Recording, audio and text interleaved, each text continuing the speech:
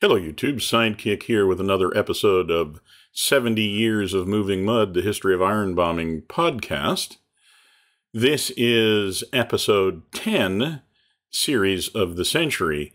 If you are new to the podcast and you haven't listened especially to the last couple of episodes, I think you might want to go back and do that because we are going to refer to some of the content that we talked about in episode 8 and episode 9. And that's because in the last couple of episodes, we have been working our way from the end of the Korean War on our way to the Vietnam War. But in between, we've had to talk about really some real fundamental changes that were going on in the aviation industry and in military aviation in general.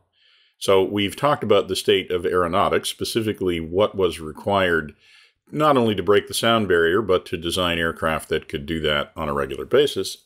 We've also talked about the massive shift in doctrine that happened after the Korean War, when the United States shifted its posture significantly in terms of how it intended to deal with armed provocation. Essentially, the United States decided after the Korean War that the way that it was going to respond to any significant armed challenge was something called massive retaliation, which effectively meant that the United States was prepared to start an all-out nuclear conflict and expected to win it if it had to. Of fighter aircraft design, then, this meant that the United States Air Force was really only interested in two kinds of aircraft. The first were high-altitude, high-speed interceptors with which they could intercept enemy bombers, and the second were effectively nuclear-armed deep strike fighter bombers that would pave the way for the United States' own nuclear bombers that were operated by the Strategic Air Command. So now that we know the setting in terms of what technology was available and what the Air Force at least wanted to use the aircraft for, let's talk about what that generated in terms of aircraft design. Today, in this episode, we're specifically going to talk about United States Air Force aircraft. We will talk about Navy aircraft and maybe even what was going on in some other countries in later episodes. Now, the USAF makes it pretty easy to start talking about these aircraft because it made a decision to start renumbering those aircraft at 100 with the very first supersonic aircraft. So this gives us what is normally referred to as Century series of aircraft, that is, ones that start with 100.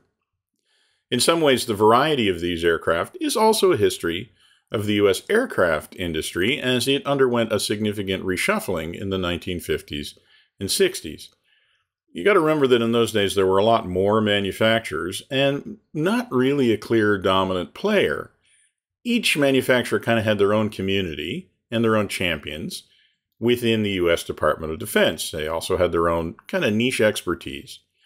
The advent of the new technology and the new doctrine meant that there was a lot of experimentation going on and quite a bit of sort of jostling for position that you really don't see today, where the industry has kind of collapsed down on 2 or 3 major players. Now, the first of the significant players in the U.S. aircraft industry, at least in the fighter industry, in the 1940s and 50s was North American Aviation. This was the company that had produced the most famous, and some people believe the most successful fighter of World War II, the P-51 Mustang. And we have actually seen that that was an aircraft that was still in service during the Korean War. North American had also produced other iconic designs, such as the B-25 and the T-6 trainer aircraft, known in the U.S. as the Texan, and 2 legions of British Commonwealth pilots as the Harvard. It also, of course, produced the F-86, which was seen as more or less saving the day in Korea and which was widely known to have broken the sound barrier unofficially in a dive at almost the same time as Chuck Yeager and the X-1 were doing it formally for the record books. In short, North American was seen as one of the elite companies in the U.S. fighter industry. By the way, they, as many others of the companies we're going to discuss today, would go on to become a mainstay of the U.S. space industry. North American became the prime contractor for the Apollo program, and later, as Rockwell Aerospace, it was prime for the space shuttle. But in the late 1940s, they were anxious to protect their leading reputation by building on the F-86 to produce the first truly supersonic fighter design. which they did. This was the F-100 Super Sabre, actually developed a little bit before the switch to massive retaliation, so it was built more as a traditional air superiority aircraft, capable of doing both offensive and defensive counter-air missions. It certainly met its goals of being supersonic, being the first production aircraft to break the speed of sound in level flight. But that performance did come at the expense of some significant issues. First of all, behavior at low speeds was a bit of an issue. Particularly behavior at or near stalling was problematic, and this was a direct result of the swept wing design that allowed it to be supersonic. You see, typically when a wing stalls, it doesn't do so uniformly along its length. Almost invariably the stalls start at the wingtips, which is why you often lose aileron control when you're flying an aircraft on the stall approaches. In a straight-wing aircraft, this is actually a good thing because as the center of lift on each wing moves inward, it actually increases the stability as the stall approaches.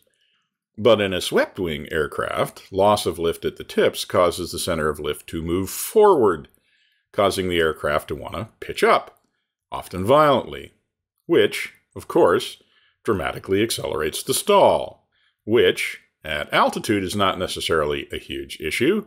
But on final for landing, however, it's catastrophic and often fatal.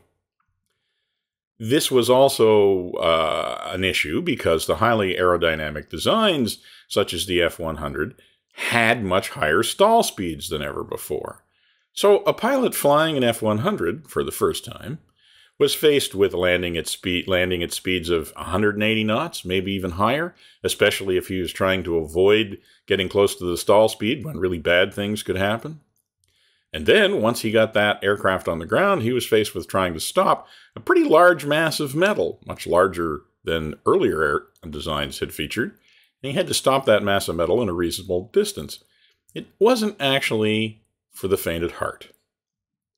Now, at the other end of the scale, the F-100 experienced some very significant issues with stability in the supersonic and transonic regions.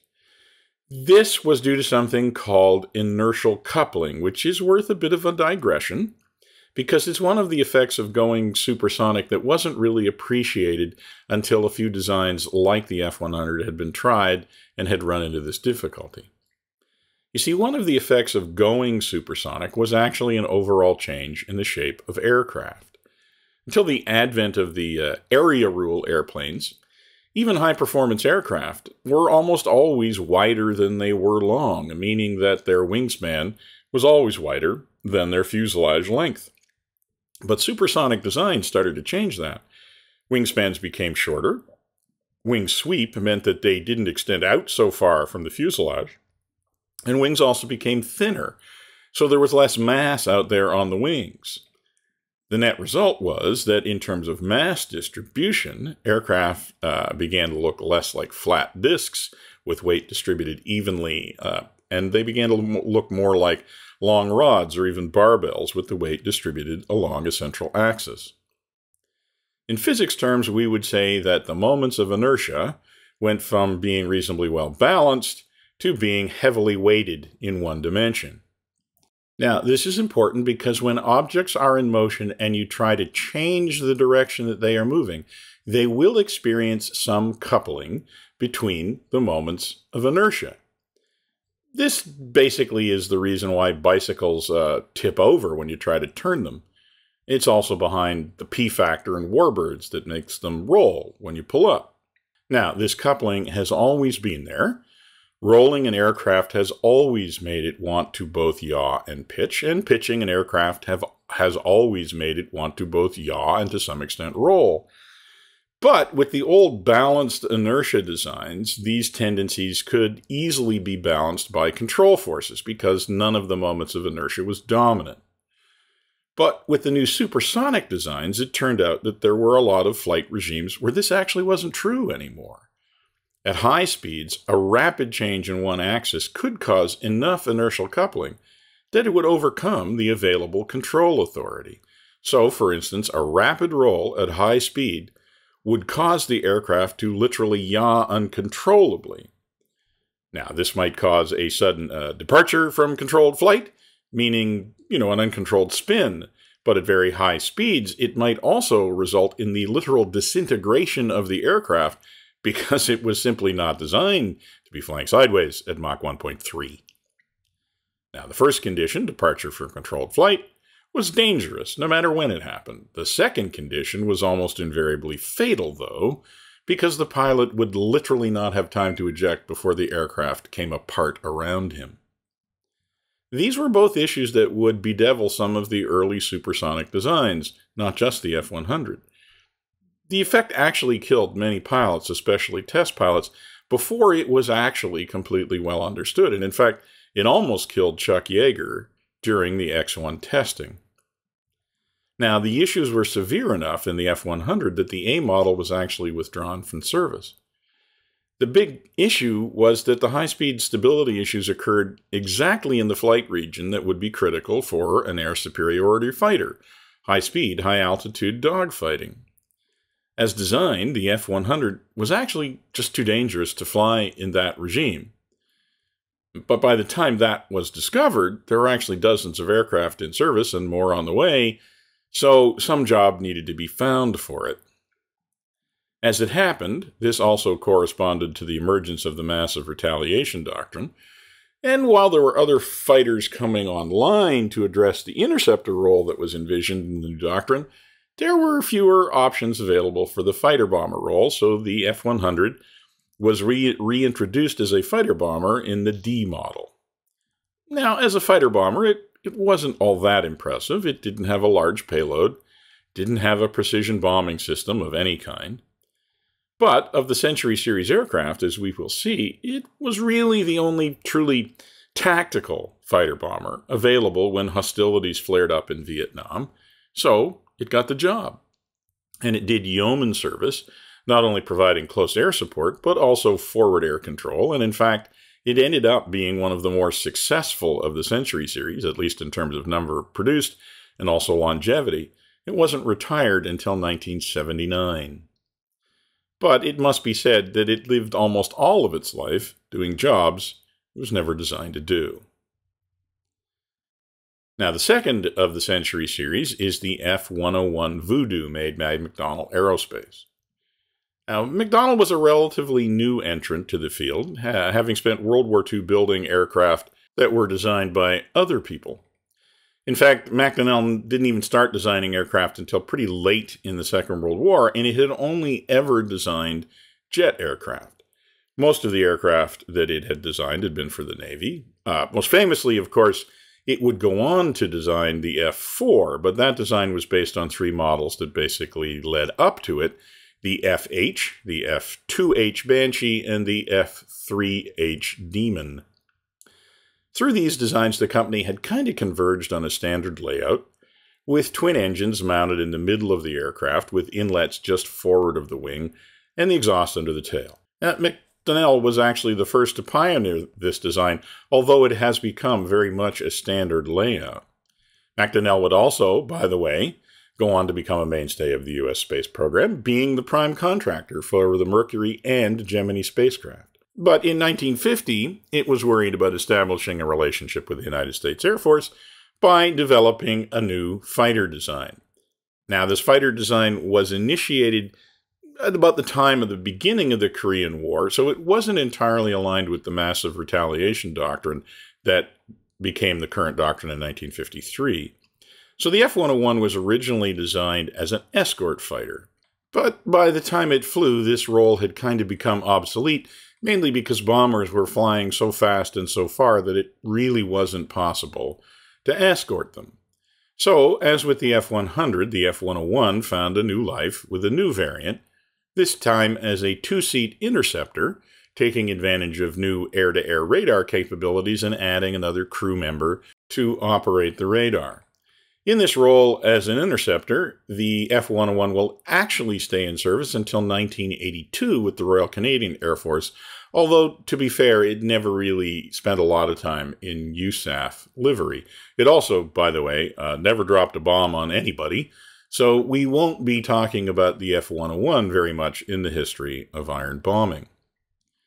The next set of aircraft that we're going to talk about are the Convair F-102 Delta Dagger and F-106 Delta Dart, and we're really going to talk about them together because the F-106 is really a later variant of the F-102, although it did feature some fairly significant design changes. Now, Convair is not a name that comes immediately to mind when you're thinking about aircraft, at least not anymore. But actually, as the combination of Consolidated and Vultee aircraft, it had a fairly long and successful history. Of course, its most famous design was the B-24, which established the company's reputation for building high-altitude, high-performance aircraft, a reputation that was cemented when it won the contract to build the successor to the B-29, which became the B-36 Peacemaker, which was actually one of the largest, in terms of dollars as well as size of aircraft, United States Air Force procurement programs in the late 1940s and early 1950s. And in fact, Convair was arguably the largest contractor in terms of dollar value as a supplier to the United States Air Force at the time. So, in fact, if you have not heard of Convair, it's probably because it was actually bought by General Dynamics in 1954 and subsequently went on to contribute to aircraft like the F-111 and the F-16, but under the corporate label of General Dynamics. Interestingly, it too would go on to become a mainstay of the United States space industry under the Atlas label, in which form it produced a series of booster rockets, including the ones that launched the Mercury spacecraft and the Gemini program's Atlas Agena target vehicles. Having worked on the high-level strategic bombing problem from the bomber side, gave Convair some interesting insights into the area of operating at high speed and high altitude, and their response was to look at an innovative design based on the Delta Wing. This became the basis for both the F-102 and the F-106. It also became the basis for the B-58 Hustler strategic bomber, which was meant to be a successor or replacement for the B-36. The Delta Wing design was chosen because it had certain real advantages for high-speed, meaning supersonic, flight. For one thing, the need for a separate horizontal stabilizer or stabilator went away. And as we talked in the episode about breaking the sound barrier, this had some significant advantage in terms of managing the shock waves created by going supersonic. For another reason, it solved the problem of pitch-up during stalls, because while it retained a highly swept wing leading edge, it didn't have the same problem that when the tips stalled, the center of lift would move forward. Finally, since the wing was pretty large, it also helped reduce the chances of inertial coupling, so effectively the Delta Wing design answered a lot of the questions that were being raised by the F-100. But as with most of these early supersonic aircraft designs, the Delta Wing did have some significant drawbacks as well, and the chief among these was really low-speed, low-altitude handling. Basically, the Delta Wing produced an enormous amount of drag in a turn, which basically limited the ability of the aircraft to dogfight to effectively nil. It also meant that the performance overall decreased dramatically at lower altitudes. Now, future Delta Wing designs would discover ways of mitigating these problems so that many advanced fighters have been and continue to be Delta Wing designs, but the F-102 and the F-106 were pretty much designed to be good at going fast, in a straight line, and climbing quickly, and at this they certainly excelled. Because of these qualities, and also the weapons that they carried, which were early air-to-air missiles, and even, believe it or not, unguided air-to-air rockets, and no gun, they were effectively useless for any other job than the one they were designed for, which was shooting down large Soviet bombers, which was a job that either went away or never materialized at all, depending on how you look at it. There is one recorded instance of an F-102 being involved in air-to-air combat in Vietnam, when a pair of F-102s had been pressed into service as an escort for an electronic warfare aircraft. They were jumped by a pair of MiG-21s, and the results were pretty abysmal. One of the 102s was shot down, and the MiGs got away without any damage suffered.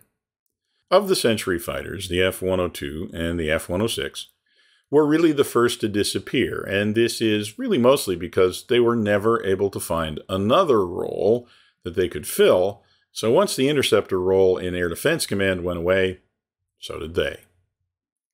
Now, the next of the Century series, the F-104 Starfighter, is kind of the flip side of the F-102-106 story. The F-104 was designed as a pure interceptor, but through a little redesign and some creative marketing, went on to have a long and storied career doing things other than the job it was designed to do. The F-104 was developed by Lockheed. Now, at the time, Lockheed was not the powerhouse of the industry that we have come to know today. In terms of its own designs, it was really no slouch. It was principally known for the P-38 during World War II, of which over 9,000 were produced, which certainly didn't make it a small part of the industry. But Lockheed was really not seen as a dominant player, and certainly not in the fighter industry in the way, for instance, that North American and Republic were. At the time, in fact, Lockheed was much more associated with large multi-engined aircraft like the C-130. Now, that would change in coming decades, but in 1954, the F-104 was actually only Lockheed's second fighter design. As I said, the F-104 was again designed to fill the high-altitude interceptor role, but in keeping to some extent with Lockheed's reputation for trying innovative designs, it took the exact opposite approach as Convair had. Where the F-102 and 106 went with large, highly swept delta wings to operate in the supersonic regime, the F-104 went with the absolute minimum wing area and wing cross-section. It didn't use a swept wing per se, but it used a wing that was tapered symmetrically at both the leading and the trailing edges, thus getting rid of the pitch-up problem at stall. And it put the horizontal stabilizer high up on the tail to get rid of the issue of the shock wave. And the landing gear didn't retract into the wings, though, and the wings were in fact so thin that ground crews had to install shields on the leading edges when working around the aircraft to avoid cutting themselves. The F-104 was basically designed to be as light and simple as possible. Designers then stuck the absolutely largest engine they could find in it, and essentially designed a fuselage that could contain that engine. The F-104 really was a rocket ship. It was really just a huge jet engine with the absolute bare minimum of other stuff built around it to allow it to be flown. It's actually no wonder that old starfighters have been very popular with groups who've attempted to break ground speed records. They basically just pull the wings off, put on a new undercarriage, and voila, a big jet engine on wheels. Once again, the F-104 was not really designed for any other role than intercepting enemy bombers. It was not designed to be maneuverable, and it was not really designed to operate at low altitude. Unlike the F-102, it actually was, though, very successful in the air-to-air role. It saw some limited action in Vietnam, where they principally operated as barrier cap, protecting EW aircraft from interference from the Vietnamese MiGs. Overall, though, even as the Vietnam War was beginning, the United States Air Force was moving away from its reliance on high-level interceptors to protect the North American continent and more towards a general air superiority design that could engage in both offensive and defensive counter-air missions. This trend only accelerated towards the end of the Vietnam War, so like the F-102 and the F-106, the role that the F-104 was designed for more or less went away. But unlike the Dart and the Dagger, though, the F-104 found a new lease on life as an export fighter. This is a concept that I think we may have to deal with in its own episode eventually, because it certainly crosses over with the discussion of what was going on in the rest of the West during the 1950s and 60s in terms of aircraft design. But to summarize the situation, as the U.S. aircraft designs became increasingly larger and heavier and more complex, the U.S.'s NATO allies increasingly found that they just couldn't afford to buy those aircraft. And this was a concern for the United States Air Force in terms of interoperability with these allies. It was a grave concern for the U.S. aircraft industry that depended on those foreign contracts to close their business cases, especially for aircraft that the United States Air Force was not planning to buy in quantity. The export fighter concept was effectively invented to address this issue. The idea was that if there were U.S. aircraft designs that were lighter and less complex and critically cheaper, these would be good candidates to offer to allies who didn't want to invest in F-4s or F-111s or later F-15s and F-14s. And so, through a combination of good fortune and, I have to believe, truly inspired marketing, or rather business development as it's called in the business, and also which did involve some questionable financial deals, let's just say that Lockheed managed to turn a high-level interceptor into the main NATO multi-role fighter of a generation. And so the F-104, like the F-100, went on to have a long history, and it did spend a lot of time dropping air-to-ground munitions, though most of it not in USAF livery. So we will have to cover the F-104 as an iron bomber eventually, but those days are still a bit in the future, and we'll have to put that discussion off for now.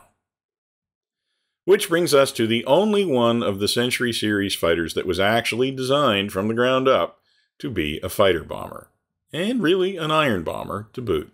I speak, of course, of the Republic F-105 Thunder Chief, known pretty much universally by its pilots as the Thud.